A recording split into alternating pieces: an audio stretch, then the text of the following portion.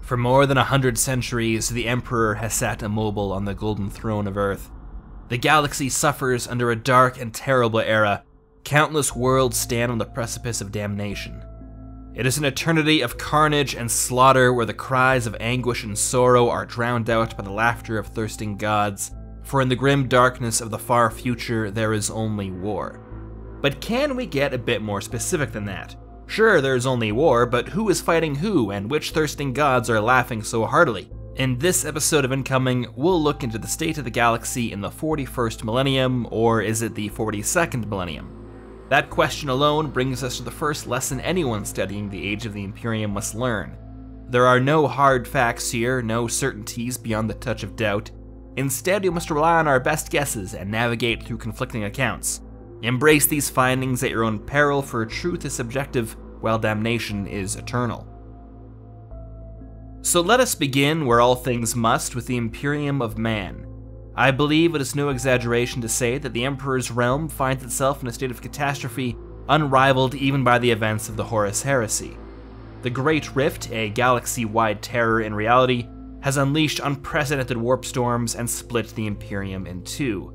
On one side of the Great Rift there lies the Imperium Sanctus. It consists of Segmentum Specificus, Tempestus, and Solar, as well as parts of both Obscurus and Ultima.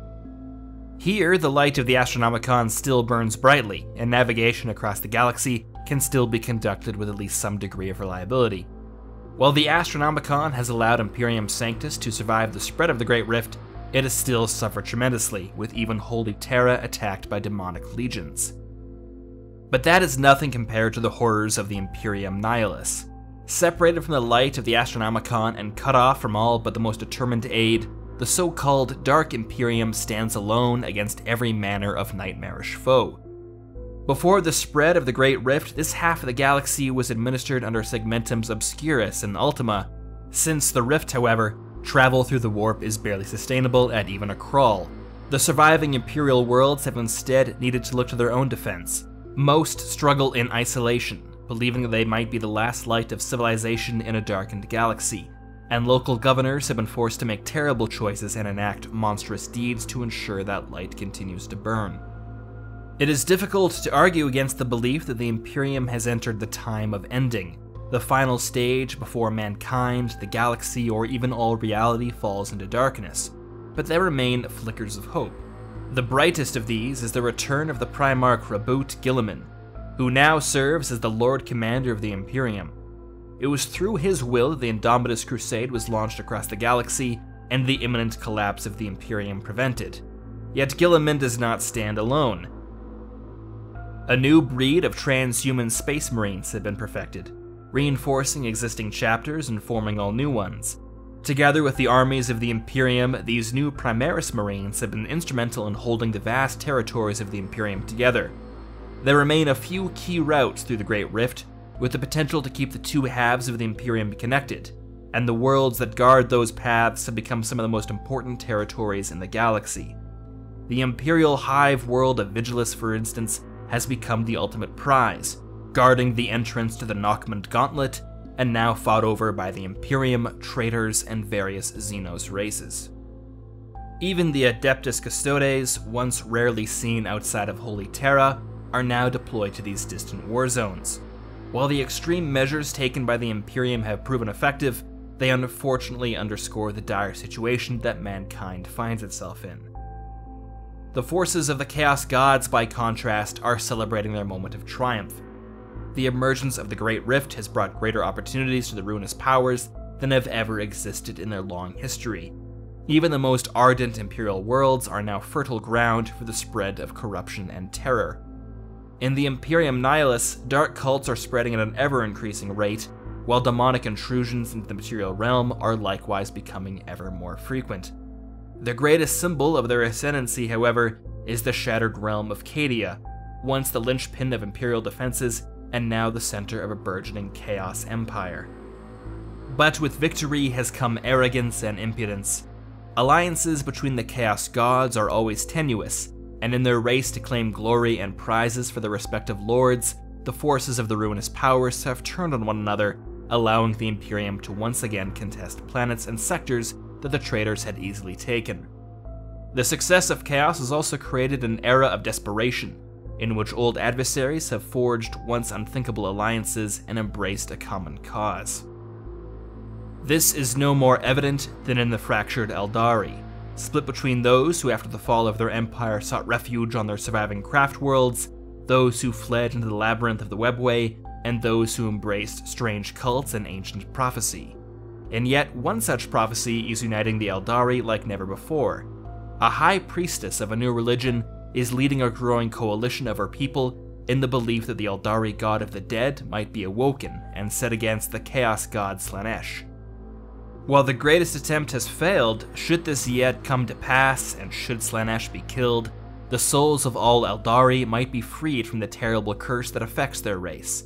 For the first time since the fall of their ancient empire, all the Phoenix Lords have gathered together, and members of every Eldari culture have sworn loyalty to the same banner. Curiously, the same thing appears to be occurring across the Orc clans, although this may have greater consequences for the galaxy than even the spread of the Great Rift. The war boss Ghazghkull Mag Uruk Thraka is generally regarded as without equal across the whole of the Orc race, and beset by visions seemingly from the Orc gods Gork and Mork. They have led Ghazghkull first to the imperial world of Armageddon, turning its entire star system into a cauldron of battle, and later to the Orc empire of Octarius, where he nearly single-handedly altered the course of battle against the Hive Fleet Leviathan. Ghazghkull's feats of battle have turned him into a living psychic beacon, and he is drawing orcs in their trillions from every corner of the galaxy. It is rumored he now stands at the head of over 5 million warships, and leading them into the very heart of the Imperium. While the victory at Octarius cemented Ghazghkull's status among the orcs, it was disastrous for the Tyranid hive mind.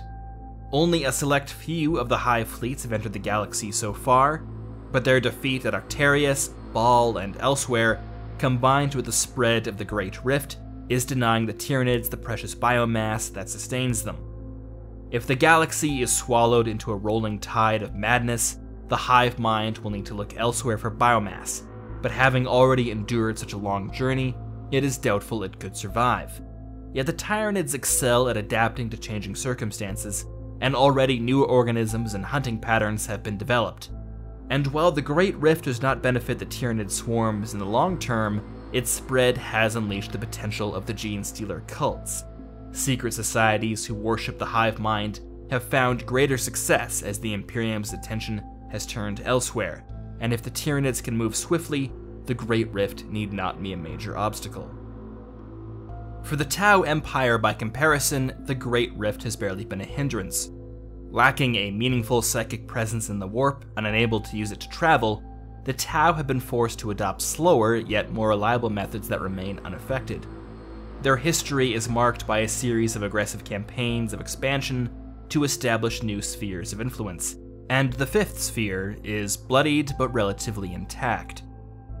An assault by the Nurgle sworn forces of the Death Guard threatened to turn the Tau's newest realm into one of pestilence and slaughter, but through great cost, this fate has been averted. Yet the success of the fifth sphere was paid for in the suffering and loss of the fourth, and its few survivors tell that the greater good itself saved them from annihilation, taking the form of a multi-limbed figure adorned with an impassive mask. Whether the Tau have finally managed to influence the realm of the warp, or some strange deception is being played across their race, remains unknown. The last and possibly greatest power in the galaxy has yet to fully reveal itself, but the spread of the Great Rift may have forced the hand of its last king. The Necron dynasties have awakened in fitful starts, with most still dormant, but with the return of their silent king, the process has been accelerated. The spread of chaos across the galaxy and the arrival of the Tyranid hive fleets threatens the future of the Necrons in a way different from all other races, stealing from them the chance to return to mortal form.